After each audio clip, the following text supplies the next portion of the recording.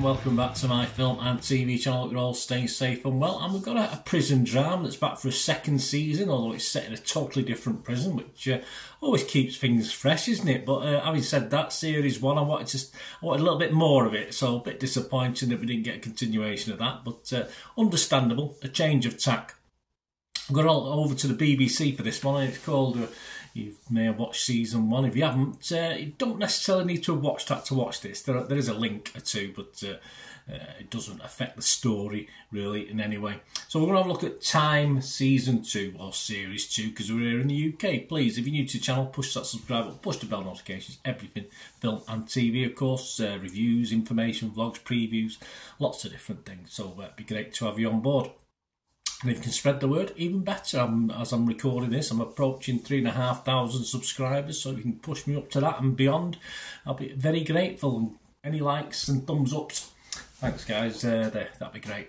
Right, all episodes are now on iPlayer of this. There's only 3, so not a lot, and they're available for up to 12 months, so certainly up to the end of October 2024.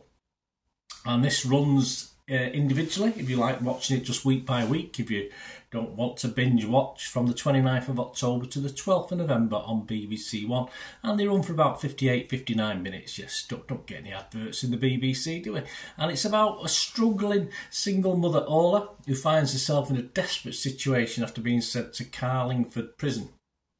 There she meets Kelsey, a young heroin addict, and Abby, a tough lifer who killed her baby. We find out a bit more about that as the series progresses to its penultimate and its conclusion. This stars Jodie Whittaker. Yes, she's not Doctor Who anymore, of course, as Ola. One of my favourites. Jodie, I don't think he's the greatest actor in the world, but I just like her. Simple as that. Tamara Lawrence as Abby, a bit more on her in a bit. Bella Ramsey, another actor. I thought he did a cracking job in The Last of Us, of course, that she was in, as Kelsey. Siobhan Fenneran as Mary Louise. Lisa Millett as Prison Officer Martin. And Faye McKeever as Tanya, plus a few other despots and stars as well in this one. So, as far as my thoughts, there's no scores on this, and it's obviously an Internet Movie Database. It's the scores for the original series, and you can't really differentiate Series 2 from Series 1. But my little thoughts on this, to sum up, whether it's worth a watch. I mean, Series 1, of course, was set in a male prison back in June 2021. Starred Sean Bean, of course, Stephen Graham. I look back at my review on that one and it scored a healthy 7.5 out of 10.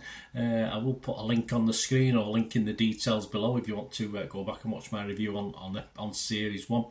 And as I said, you don't need to watch this to enjoy this.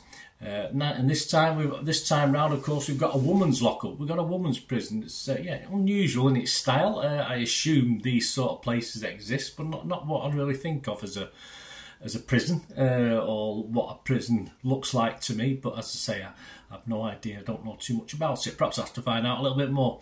Nice to see Bella Ramsey, as I already mentioned in this, after her Last of Us appearance, of course. I thought she played very, very well in that. Did a good role.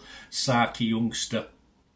A bit of an edge to her. She's a bit older in this. She plays a bit of a grizzled character. She obviously got mixed up in drugs with a boyfriend who obviously uses her. And obviously she thinks it's love, but it's not.